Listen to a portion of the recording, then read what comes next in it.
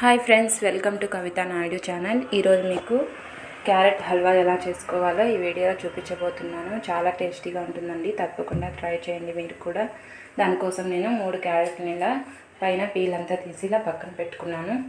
దాన్ని ఈ విధంగా తురుముకోవాలి. ఈ విధంగా తురుముకొని స్టవ్ మీద ప్యాన్ పెట్టి నెయ్యి యాడ్ చేసుకొని డ్రై ఫ్రూట్స్ అంతా కూడా ఇలా ఫ్రై చేసుకోండి.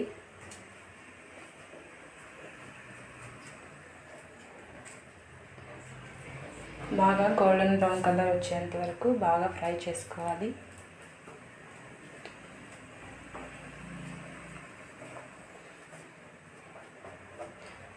ఈ విధంగా మీడియం ఫ్లేమ్లో పెట్టుకొని మొత్తాన్ని కూడా ఫ్రై చేసుకోండి.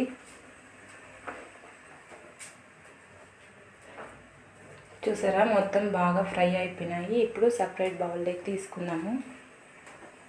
ఈ విధంగా సపరేట్ బౌల్లోకి తీసుకొని అదే ప్యాన్లో ఇంకొంచెం నెయ్యిని యాడ్ చేసుకొని ముందుగా తురిమి ఉంచుకున్న క్యారెట్ను అందులో వేసి బాగా ఫ్రై చేసుకోవాలి. ఒక 5 మినిట్స్ వరకు. చూసారు, ఈ విధంగా బాగా ఫ్రై అవుతుంది, దగ్గరగా వచ్చేలాగా మొత్తం కూడా.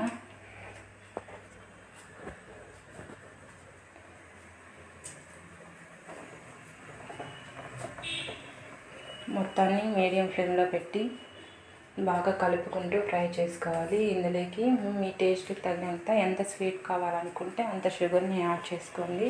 ఇక్కడ నేను 1 కప్పు క్యారెట్ తురుముకి 1 కప్పు షుగర్ని తీసుకొని యాడ్ చేశాను. చూసారు, ఈ విధంగా బాగా మిక్స్ చేసుకోవాలి. మిక్స్ అయిన తర్వాత ఇందులోకి నేను 2 కప్స్ మిల్క్ని ముందుగా కాచి పక్కన పెట్టుకున్నాను, దాన్ని యాడ్ చేసుకుంటున్నాను. యాడ్ చేసి మొత్తాన్ని కూడా బాగా కలుపుకోవాలి. ఇందులో నేను ఇలాచీ పౌడర్ని కూడా యాడ్ చేశానండి, అది మీకు చూపించలేకపోయాను. మీరు ట్రై చేసేటట్టయితే ఇలాచీ పౌడర్ని కూడా యాడ్ చేసుకోండి. చూసారా, ఈ విధంగా మొత్తము దగ్గరకు వచ్చేలాగా ఇలా మిక్స్ చేసుకుంటూ కలుపుకోవాలి. చూసారా, ఈ విధంగా మొత్తం కూడా దగ్గరకు వచ్చింది.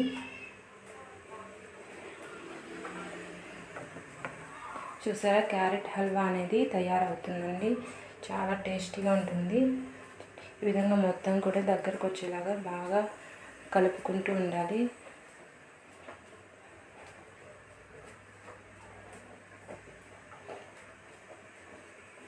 చూసారా, క్యారెట్ హల్వా అనేది చక్కగా రెడీ అయిపోయింది మీకు.